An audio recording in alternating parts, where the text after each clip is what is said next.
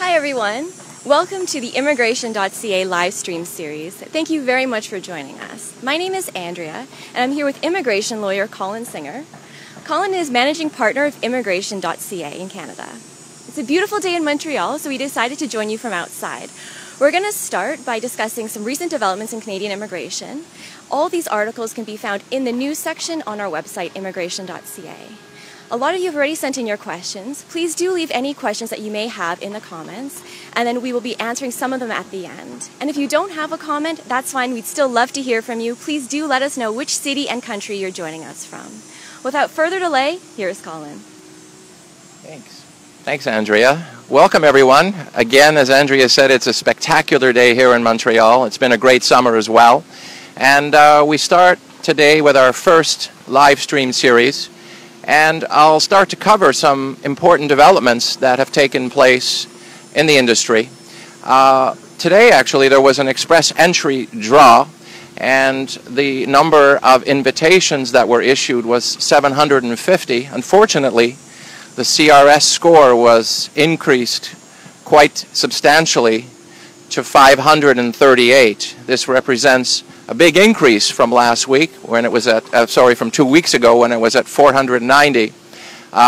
What this means is people really need to have impeccable qualifications, or alternatively, you need to have a qualified job offer to come to Canada. Check out our analysis on the particular effect of today's happening on our news section of our website. Another very important development that took place last week was that the Quebec government, which has exclusive authority to select its own immigrants to the province of Quebec, they held their intake, the second intake period this year. The first one was in June, when 5,000 applications were uploaded into the system, as we call it, the projet, Mon Projet Quebec. The second intake period took place last week when another 5,000 applications were accepted into the system. Unfortunately, the process concluded in a very quick period of time, in under 3 hours. The process is now filled. The quota has now been filled. If, however, you weren't successful in getting your profile into the system, there's hope, because the Quebec government will be introducing a new immigration system. Is everything all right? Yeah? Looks good? Looks good. No?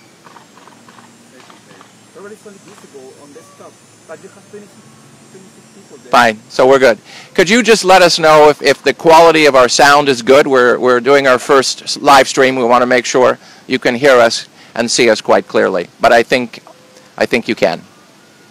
So the implication, if you didn't get to submit your profile into the system last week, the Quebec government will be introducing a new immigration system. It's called Expression of Interest. That'll be the details of that will be revealed sometime towards the end of this year. We know the government plans to implement this in early 2017, and it will follow a process that's quite similar to the federal express entry system. But what you need to know is the Quebec government is looking to increase the number of people that it selects each year. Currently, the total number of people coming to Quebec is 50,000 approximately. That includes approximately 30,000 skilled worker applicants, and next year or sometime in the near future, the government wants to increase by 10,000 the number of people it brings to the province of Quebec. And it's by far the most that any province has of people coming to a particular province. Another development that's quite interesting that took place is the federal government has been engaged in discussion regarding the settlement of immigrants to Canada. Currently, most immigrants are settling in the provinces of Ontario, Quebec, and British Columbia, with Toronto and Vancouver being the ideal first choice destinations. the minister has expressed, has engaged in discussion how it would be ideal if immigrants were settling in not just the major cities. So they're looking at ways to perhaps encourage people to settle in other areas besides the two main cities of Canada. We have gone on record to say that we feel there needs to be collaboration with the provinces.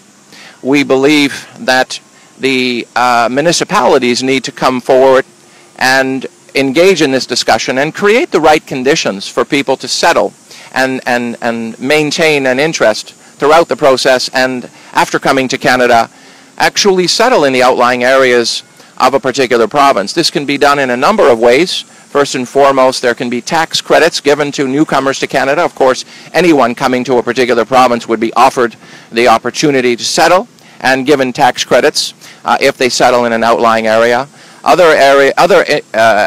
ways to entice people to settle outside the major cities is to offer land purchase opportunities at reduced market rates and give people an opportunity to buy a home and give them a break on paying property taxes for a certain period of time in the future. There's other ways as well, but it really is up to the provinces to foster the right conditions that will keep people in a particular area. The underlying point that everyone needs to know is that we have a charter in Canada that allows people to freely move anywhere in Canada without formality. So once you become a permanent resident of Canada, it's very difficult to force an individual to live in any one area. So this becomes a challenge for the provincial governments and of course the federal government, because obviously we don't want a program where people are just choosing to live in one or two areas of the country, which is currently what often takes place. A third area that has come forward in the industry, and it flows from the second topic, is that the provinces have expressed interest, oddly enough I use those words, but they'd like to see the same powers that the Quebec government has. There's been recent news that the provinces would be interested in negotiating a new deal with the federal government. However, we don't believe this will take place anytime soon. Quebec has a very unique position in the immigration industry, and it's very unlikely that the Canadian government would renegotiate the current framework that exists. It would be too much power given to all the other provinces. I think there's regret. Over the years we've heard and we've spoken with policymakers. There is some kind of a regret that Quebec has so much power that is unmatched in the immigration industry. So we don't think that's going to happen anytime soon. Again, the best way to foster individuals to settle in a particular province is to look at ways in creating the right conditions for people to want to stay in a particular area. Well, that really concludes the main points that I wanted to share. How about yourself? Thank you, Colin. Thank you, Colin.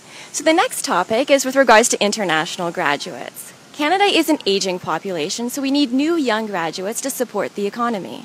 International students that graduate from Canadian institutions are exactly what Canada needs. They're young, they have Canadian qualifications, and they're ready to work. In order to attract more international students, as well as keep them in Canada, the Canadian government has decided to make changes to the express entry system. Therefore, they would like to grant the international students more points, thus increasing their chances for Canadian permanent residence. Further developments are expected in September, so please do follow us so we can keep you up to date. This brings us into our next topic, and that is the Canadian government's plans to change the immigration system. So as you're aware, we have a Liberal government, and they are pro-immigration. They see the need for an immigration system that benefits the economy as well as attracts the best foreign workers. Therefore, we need to change our immigration system and make it quicker and easier. Also, as in with many different countries, new residents often choose to settle in the larger cities. For example, Vancouver, Toronto, and Montreal.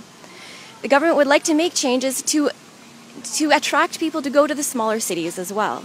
So as mentioned, we do expect further developments in the fall, so please do stay in touch so we can keep you updated.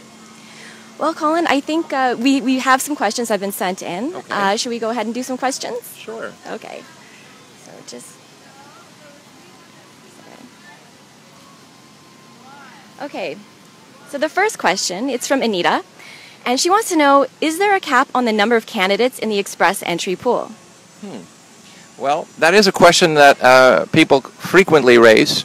The answer to that is no. There is no restriction on the number of people that can apply and submit a profile into the express entry system. The government had indicated a while back that they're receiving approximately 1,500 new profiles per week. As the system works, a profile will stay valid for 12 months, and if you don't receive an invitation in that 12-month window, your profile is automatically removed. There's no restriction on the number of individuals who can submit a profile as long as you meet the criteria, which we've outlined on our website. So the way the government controls the number of people that will actually come to Canada, of course, is by limiting the number of invitations that they issue for each periodic draw. So feel free to upload your profile and improve your profile score through the number of ways that we can discuss with you in the future. Thank you, Colin. Okay, that brings us to another question from Rajesh. He wants to know, do I need a job to qualify under express entry? Well, if you take a look at today's express entry draw, the answer to that seems to be it would be very helpful, it would be very valuable to have a qualified job offer if you're in the express entry pool. The answer to the question is you don't need a job offer, but if you don't have one, then of course you need to have a very, very strong profile. Typically, someone with a very strong profile is one who would be in their late 20s, perhaps early 30s, ideally have a master's degree, and have very, very high levels of English. And if you even have some basic levels in French, that would be very useful. For those who don't have the current profile that would lead to an invitation, which this draw that took place today was quite high, then of course you would want to have a job offer. You'd want to have a qualified employer coming forward, because that would give you 600 points by itself, and far more than is needed to qualify and receive an invitation under the express entry system. We can help all our clients in finding an employer. We have an excellent employment search consulting service that all our clients participate in. We have an in-house recruiting enterprise called Global Recruiters of Montreal, and it's part of the Global Recruiters Network, which is located in Chicago, Illinois. So we feel it's very important for all our clients to have access to employment opportunities in Canada, and we'd be interested in discussing how we can help with you in the future. Thank you. Sorry. And our next question is from Orlando. How long will express entry take? Well, that's a very valid question, because you want to be able to predict, you want to be able to plan ahead. Unfortunately, if you don't have the profile that will give you the points needed, for example in today's draw, 538 points, then it will take longer. It will take longer for you to either find an employer or wait until the points, the threshold score comes down, or wait until a program opens in one of the other provinces that are participating in the express entry system. If you receive an invitation, the time that it takes to come to Canada is very quick. It would be in less than 6 months. All our mandates are 24 months. We believe this is the time that is needed for individuals to secure the best profile, either through employment or either through their own individual qualifications. So the range of time it takes is really a question: do you have the profile? that is currently in demand is currently being chosen. If not, then the time would be needed, the time that you would have to plan is an unknown date in the future. And we hope during a 24-month period that our clients would succeed in their projects to Canada. Thank you. And then this brings us to a question from Nadia. She wants to know, well, she says, I am in the express entry pool. Can you help me get provincial nomination? Well, if you're in the express entry pool, securing nomination, either you have the profile that is currently being selected, or you need an employer. As I had mentioned earlier, we help all our clients in trying to find a qualified sponsoring employer. So contact us, let us know if we can be of service to you, because many of our clients do find work in Canada and are able to get through the system based on having a qualified sponsoring employer. Well, I'll do one more question, and this one is from Russell. He wants to know, is it more predictable for me to go through an investor program instead of express entry? The answer to that would be, if you have the qualifications to qualify for a business immigration program in Canada, there are quite a few programs currently of interest, it might be an option for you to consider.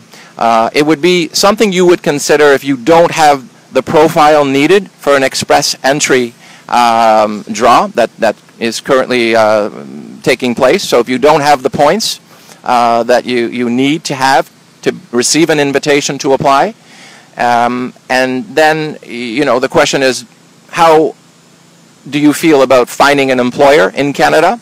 But if you look at some of the business immigration programs, it's more predictable. If you meet the qualifications of, say, the Quebec Investor Program, which is currently receiving applications, or if you have the profile for some of the other programs, then it might be strategically to your advantage to consider a business immigration program instead of the skilled worker program via the express entry system. So the business program, in some cases, would be strategically advantageous for you. We'd be delighted to share with you our insight if a program is suitable for you. Okay, that's it? That's it. I think we've covered many questions. We have? We've covered our questions. You want to wrap up? Sure. Okay. All right. Well, thank you very much for joining us today. Please do check us out at www.Immigration.ca. If you have any questions with regards to what was discussed, or if you would like to, if you have any comments, please also do let us know through our social media. But it was a pleasure speaking with all of you, and please do join us again for our next live stream series. Thank you very much. Bye for now.